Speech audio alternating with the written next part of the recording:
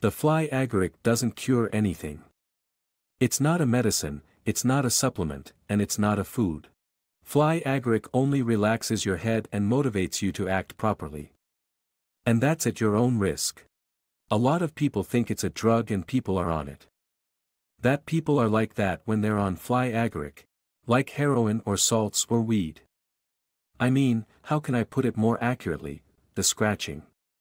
No, guys. It's the other way around. It gets you off the drugs. Fly agaric isn't for life, it's temporary. Some people do it for a short time, some people do it for longer periods of time. But it's temporary. It's not permanent.